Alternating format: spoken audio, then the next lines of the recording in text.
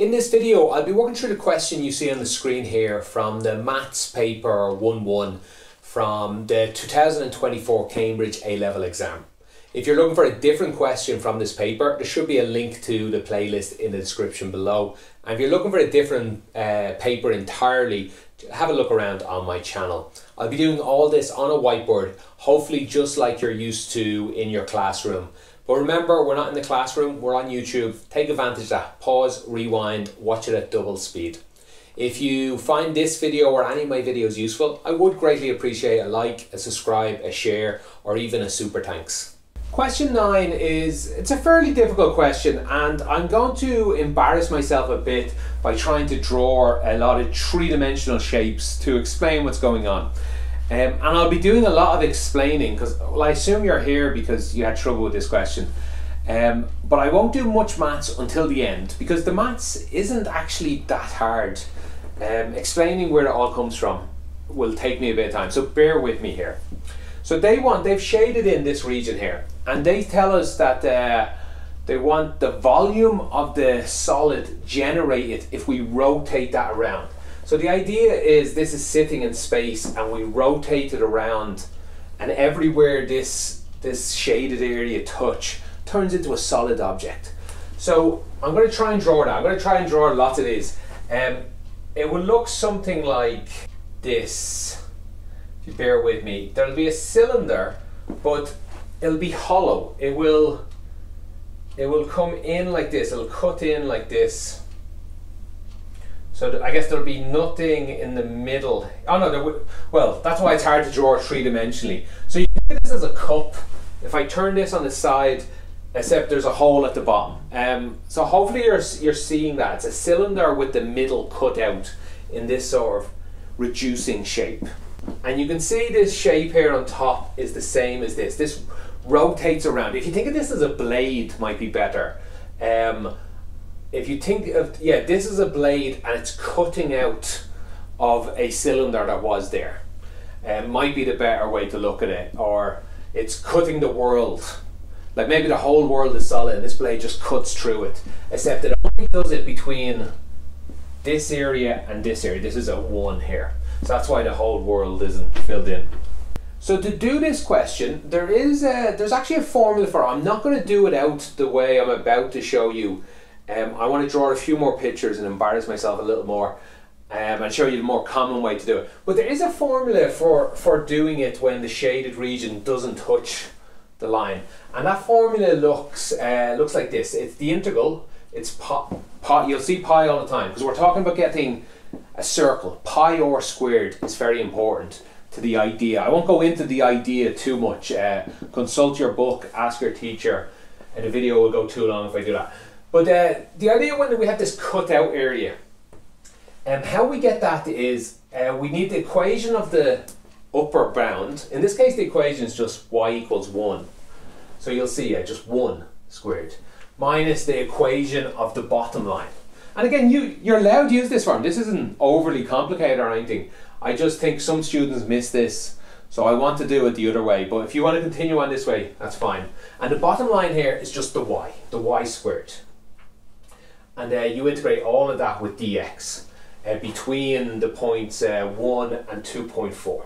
And this will give you the answer you're looking for. This is finished. Any shaded region they give you, even if it's away from the axis, use this formula, you're done. Now if you're still not sure, if you don't think you know this formula, you don't think you can bring it into the exam in your head or whatever, fine. Let's do it a slightly different way.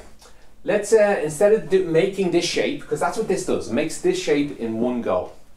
Let's do it this way. Let's make this shape, let's see, cylinder, and then take away, yeah, this shape. Let me just try and draw this. Take away this shape, and we'll be left with the one we're looking for. Now we can do that just like you see here, actually. Integrate over 1, because that's what this line is here, 1. And we get this area. Take away, integrate over the y squared, and we get this area. Sort of what I'm doing, except it's just a lot of students are a bit happier with this because they can see this shape. This length here is just this length. That's 1.4. This radius is just this number here, which is just 1. This way, and it's rotated all the way around. So students are just happier to find this the old-fashioned way. Pi r squared, or is 1, multiplied by the height. And you'll get the same answer as in here. So yeah, these two ways are the same. So how I expect a lot of students to do is find this volume separately on its own. So let's concentrate on this volume. And what this volume is underneath the curve, rotated, which is also a question you might see. And that one you are expected to remember a bit more, that the volume is equal to pi by the integral of y squared dx. Or if you go the other way around the x-axis, it's pi x squared dy. So in this case, the y, let's get down to the work now. Let's get down to integrating this. Again, it'd be the same work as you would have done here. So first thing I'll do is, let's rewrite this guy. Let me change markers here. If we rewrite this guy to be 5x minus 4 to the power of minus 1 over 3. I'd much rather things being on the top row when we're dealing with. So this becomes pi by the integral of y squared. This is 5x minus 4 to the power of minus 2 over 3.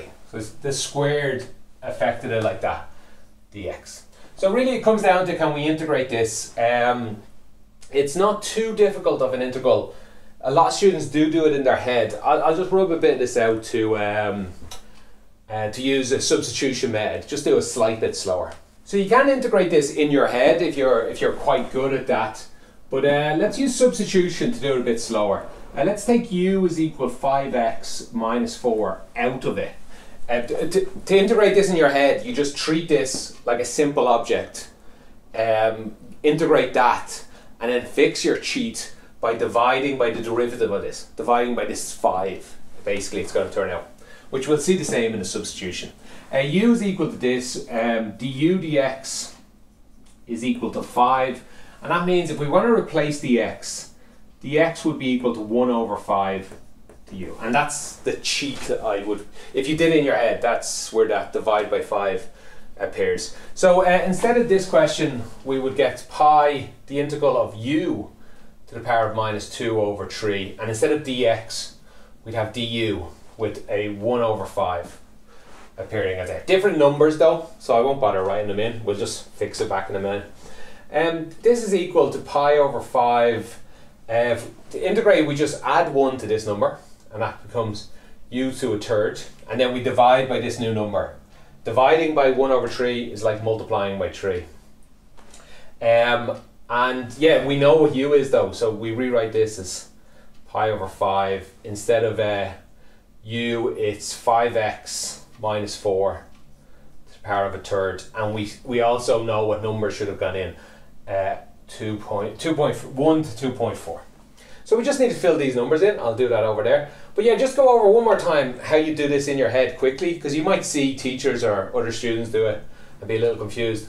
I look at this, I pretend this is just an x, and I get add 1 to this number, I get 1 over 3. Divide it by this new number, divide by 1 over 3, I get this 3 appearing. I leave this as just an x, so I leave it just like this, but then I fix my mistake by dividing by the 5. That's how I would do it all in my head.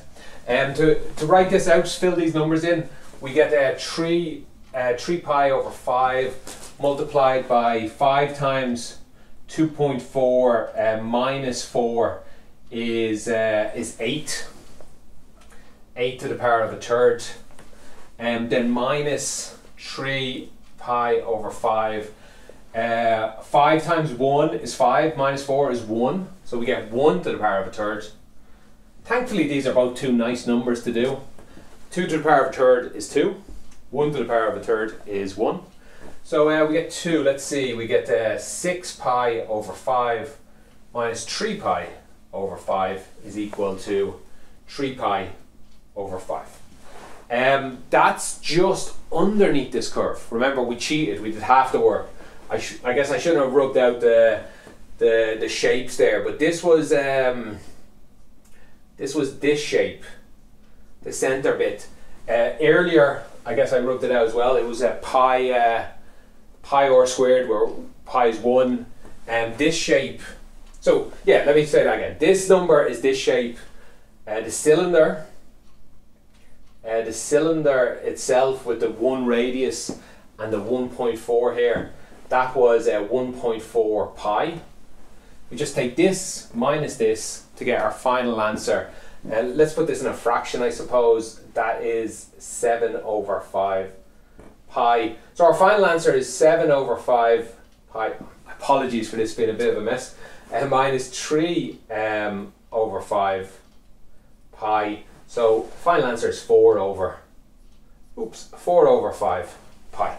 Just double check that that is what I got in my notes. Yeah, 4 over 5 pi.